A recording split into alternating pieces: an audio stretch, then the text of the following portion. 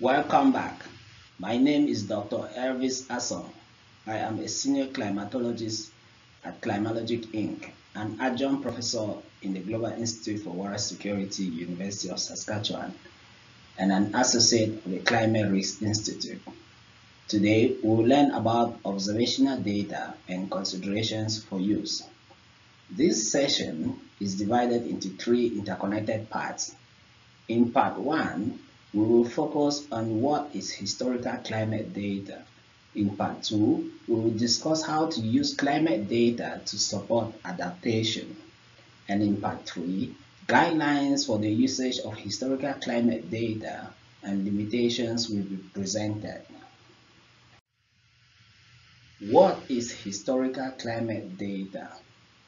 An initial scoping of a climate risk assessment project will identify the climatic and hydrological variables of interest to a project.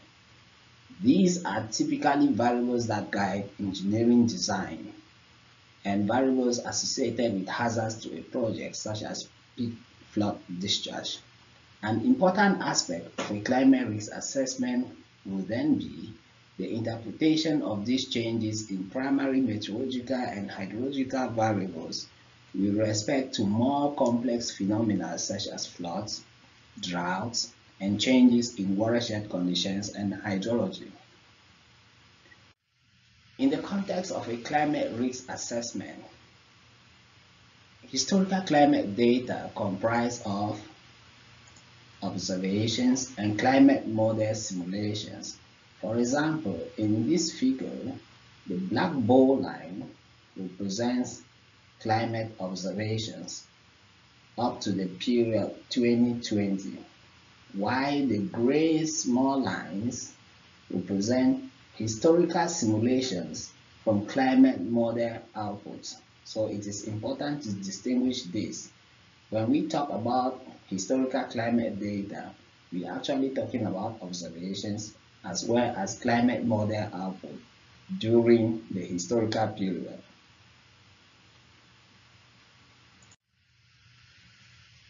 It is important to understand that our climate system, when using on observations for climate risk assessments, that the climate is not constant. While the weather varies daily, climate captures variations on all time scales from one decade or century to the next, and even on a seasonal and yearly basis. For example, some seasons are warmer than others, and annual precipitation is greater in some years than in others. These differences are referred to as natural variability in climate or simply climate variability. On the other hand, climate change is a long-term continuous change, an increasing or a decreasing trend. The change is strongly modulated by the natural variability in the climate. For example, this figure shows annual mean temperature data plotted over time. Clearly, the annual temperature is not constant. It varies from year to year. This natural variability will always persist, even if the long-term trend is for annual temperature to increase. What does this mean? This implies that to pick up a clear climate change signal, observed historical climate data must be averaged over a relatively long period of time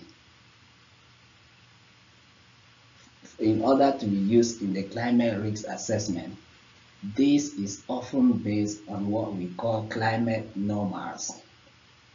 For example, a 10-year average could easily be influenced by a short-term warming or cooling trend, whereas a 30-year average would likely smooth out much of this effect.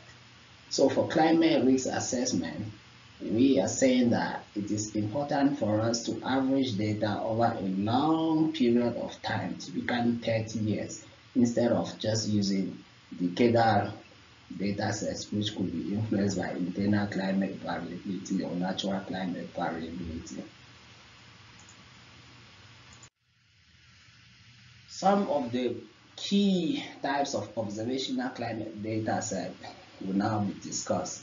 Appropriate observed data and information are critical for climate risk assessment. So the key types of data that are typically required for infrastructure climate risk assessment include station data, grid and meteorological data sets, grid analysis data sets, and remotely sensed quantitative radar data sets. And the key historical variables that we require can be classified as meteorological, hydrological, and other environmental variables. We'll dive into each of these categories subsequently. Key relevant meteorological variables that we typically use for infrastructure risk assessment are temperature, precipitation, humidity, wind speed, direction, radiation, and other variables which are project specific. In terms of hydrological variables, we typically require runoff volume, discharge depth and velocity, groundwater storage, soil moisture, water temperature, water quality parameters, and others. And in terms of environmental variables, we typically require sea level rise, amongst others, and these are project specific. So for some projects, we will require most of these variables, most of all of the variables, but in some other projects, we require just a few of the variables such as precipitation and temperature. So the location of the project matters, and the time scale of the project also matters.